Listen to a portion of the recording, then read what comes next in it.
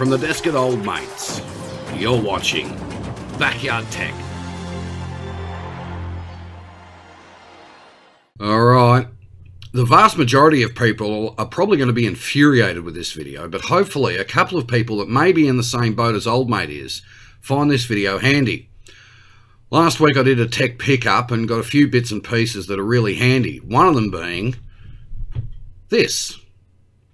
The only problem is, it ain't working.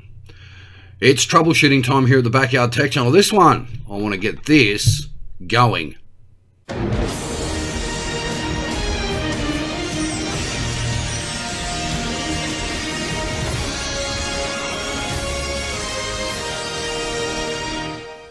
G'day everyone, thank you for tuning in. It is troubleshooting time here at the Backyard Tech channel for a Tuesday. And I've got to work on this because I want this one going. This is one of these Toshiba NB550D netbooky, laptopy, notebooky things as far as I'm concerned. But I really want to get this unit going. The only problem is it is completely locked up. It has an HDD SDD password on it. Now, unfortunately, unless you put the password in, these things don't boot. And I've had success in resetting similar Toshiba devices in the past, which is why I want to do it with this one. Now, as I said, a lot of people are probably going to be infuriated about this, but hopefully, those of you who are in a similar boat as Old Mate with one of these might find this video handy. Now, I want to get it going for a specific reason, of which you guys will never find out, because frankly, when you do, people rip into me for the reason behind it. So I want to get it going. So let me go and get a couple of screwdrivers, the video camera, and I'll show you how I reset these things. Alright, so what we want to do, get the battery out of it first. Now this isn't obviously going to fix your problem. Everyone's going to be saying, oh yes it does, yes it does. I'm going to take out these screws. Simply unclip it. Okay, so there are two ways to do this. Alright, first off, get your RAM out. Backyard knows nothing. Get your hard drive out. How big's this hard drive? 200, and you might be able to just see there, 250 gig. Alright, now the 55D, sorry, is different to the 505. Alright, you need to keep in mind that. What you want to do, alright, is you want to get the BIOS battery out. You just see it there, alright. So, you want to try and pull that out of there. I'm going to use a screwdriver to lift it up, like so. And what you want to do is you want to wait. I normally give this about 5 minutes, okay, to try and drain out. Now, this doesn't always work, and if it doesn't, there is a second way you can wipe the BIOS on this thing, alright?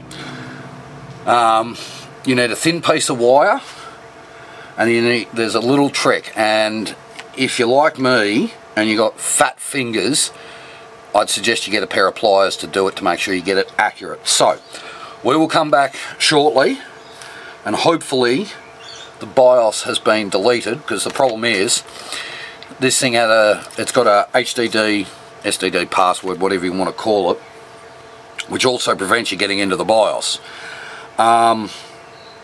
So I'm going to trash it. We're going to come back in 5 minutes. I'm going to see if it solves the problem. If it hasn't, we'll go on to the second way of resetting this. Alright, so now this takes the same power supply. You can't really see it, hang on. Takes the same power supply as my big Toshiba laptop. So what we're going to do is put the battery back in. Alright. Try and put the battery back in. Old Mate's an idiot, he doesn't know anything. Alright. Now, for those that know these systems, we also know of how much of a pain they are to put the hard drives back in. They are a extremely tight fit.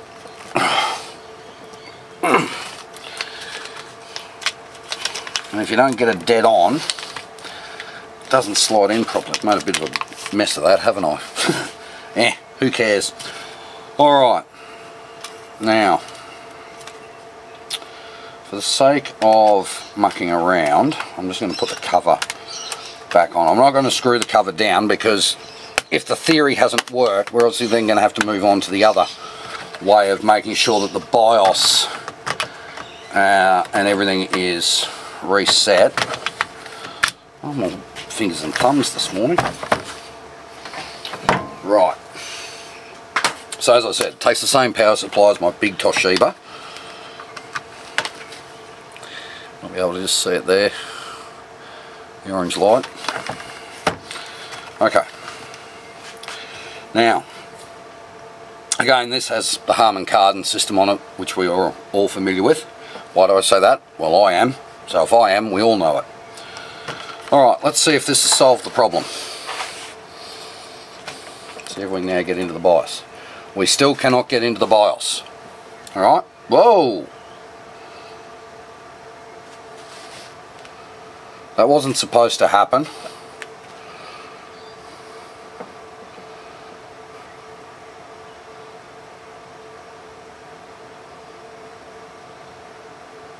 Okay. So we still can't get into the BIOS. So now what we've got to do is the other trick. And the other trick is very, very, very difficult. And as I said, if you're like me, it's very hard to do anything. Actually, let's just test a theory. Before we do that, let's just test a theory here.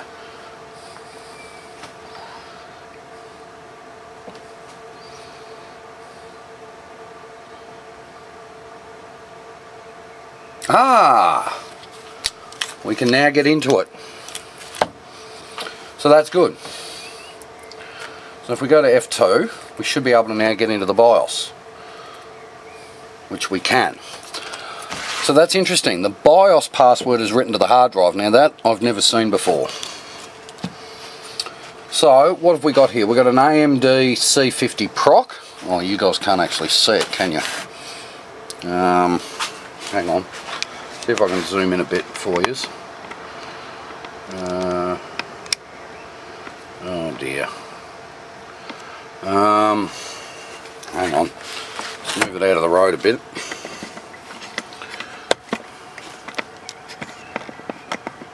See if I can zoom in for you. So we have an AMD C50 at a gig, 2 gig of RAM. No BIOS password.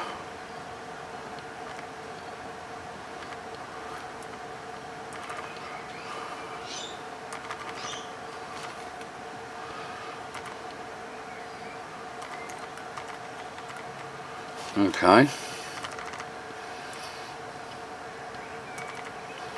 There's not much in this, is there? So it's a 1 gig with 2 gig of RAM.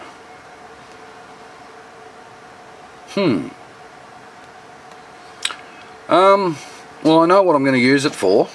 I've already decided that. So that should be reasonably good.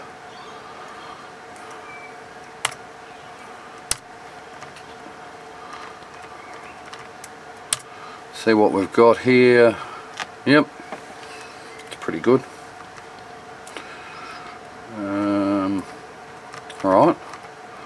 Well, that's good. That solved that problem. So that drive's had it. That'll get chucked out. At least now I can get into it. See, with the other Toshiba unit, I think it's the... And someone will yell and scream at me because I haven't got my facts right, but I vaguely remember, I think it was the NB, it's either the 505 or 515 of this machine. Okay. Basically, I guess I can sort of show you show you it. If I just turn this off a minute.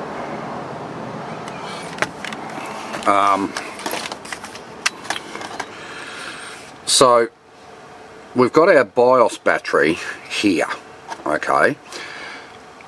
As I said, I can't, it's been so long since I've done one, and that's why I said I don't remember whether it's the 505 or the 515, I can't remember. But under the RAM, which is, if I take the RAM out, hang on, there's a little jumper just here, alright, that looks like a, I think it's a, from memory it's a U or something. But basically what you would do, instead of having a BIOS battery, I think the other one has like a super cap, and you would short the super cap out. Now we all know what super caps are, okay. So I think Toshiba called it a super cap, but you'd short it out to ground, okay, and what that would do is blow away the everything, right? So you blow away the everything, so that's good. That's actually worked a treat, which is nice, because what it now means is that I have a little unit here that I can now use, and I know exactly what I'm going to use it for, with regards to where I've been last weekend. It would have been a lot handier to have this, but that's actually a really good little system. So now that I can actually use this, and the good thing with this also is it actually, and this is the other reason with the tech stuff that I picked up last week, I've actually wanted something like this before, right?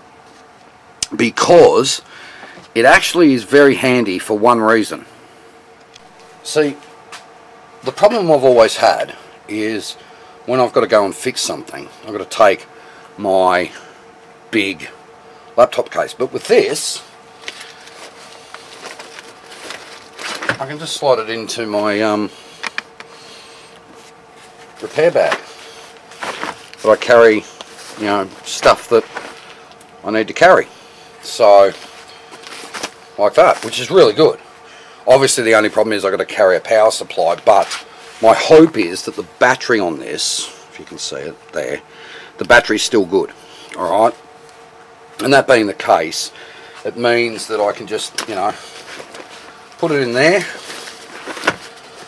and whatever I've got to go and fix, I can go and fix. So, there we are.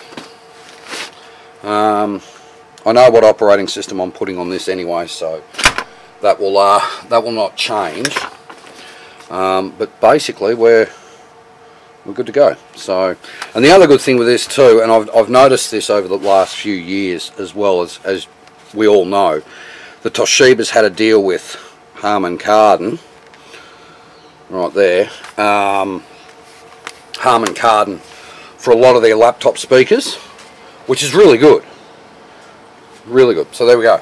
Troubleshooting a NB550D little netbooky thing. Anyway, that's it. Have a good one.